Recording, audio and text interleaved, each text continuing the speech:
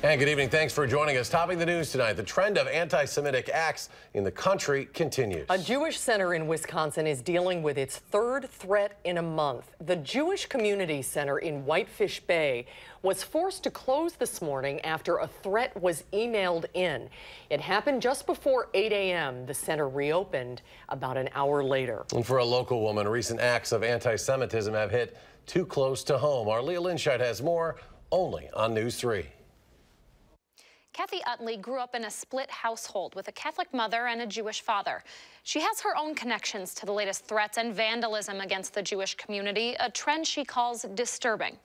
He was very proud of his Jewish heritage. Growing up, Kathy Utley constantly heard memories from her father of their family's Jewish culture and the persecution they fled when first arriving in the U.S. I remember him saying, if we forget, we'll repeat history. History will repeat itself. Part of her own memories include visiting her grandparents' gravestones at a Jewish cemetery in St. Louis, the same one vandalized just weeks ago. It brought back memories. We would always go visit the cemetery. We would visit his parents. Not only was it personal, but it was also, it may be shocking in a way that here we are again. Here's these people who came here to this country to escape persecution.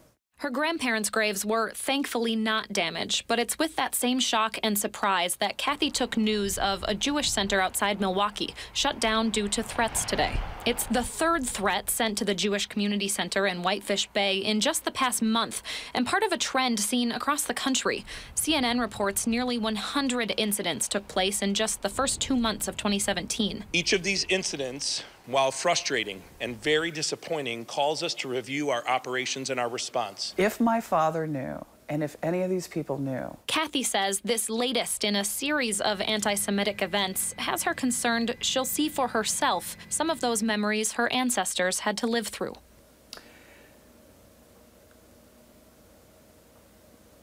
I just, I can't believe we're back here again.